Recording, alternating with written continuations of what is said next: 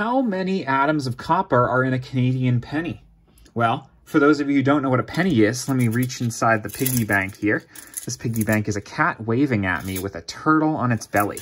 If you can tell me what a turtle, if you can tell me what that means, tell me in the comments, because I have no idea. Oh, I grabbed a penny first try. Look at that. A penny is a copper coin worth $0.01. This one's from 2005. They don't make these anymore.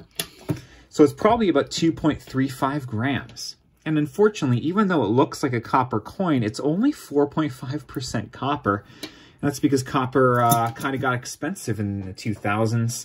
Now they're mostly steel with a small amount of zinc.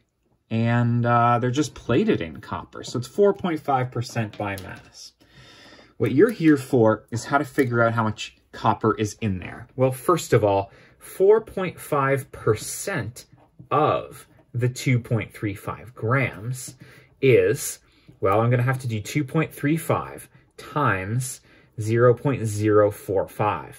I like converting percents to decimals to do that multiplication on my calculator. Maybe you, fellow student, just do 4.5 divided by 100. You call it there.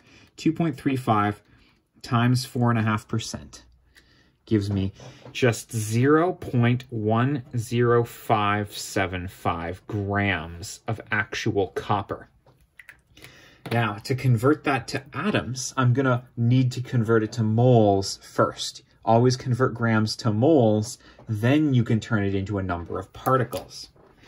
The number of moles is going to be the mass divided by molar mass, or in this case, atomic mass of copper.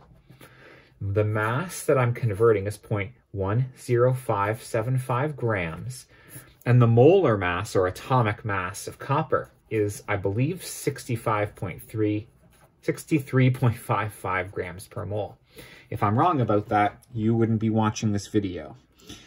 63.55 is what I'm going to divide my mass by. That gives me a tiny, tiny number, 0.001664 moles.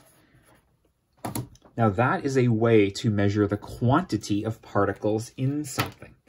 In order to convert that to actual atoms, I'm going to use the other formula. Number of particles is moles times Avogadro's number. That's going to be 0.001664 times 6.022 times 10 to the power of 23. Now the units on this are whatever you're measuring per mole. In this case, it's atoms per mole.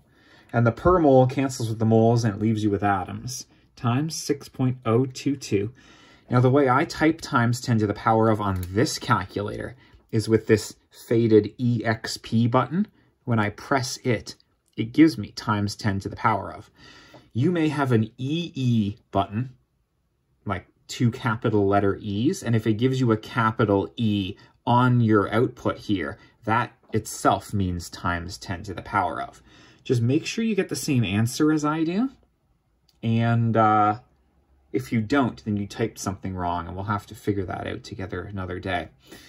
Here I get, oh, that's fun, 1.002 times 10 to the power of 21. I want you to double check that you got E21 for that. Oh, look, it made it E for me on my output too, but then it displays it as times 10 to the 21. That is the actual number of atoms of copper that are in that penny, you know, approximately. I'm going to have to worry about significant figures here, though, too. This had three significant figures, 1, 2, 3. This one only had 2, and I stole this number from Wikipedia. So if you have a more accurate percentage, your sig figs might be different. But I only have 2 sig figs here. So 1, 2.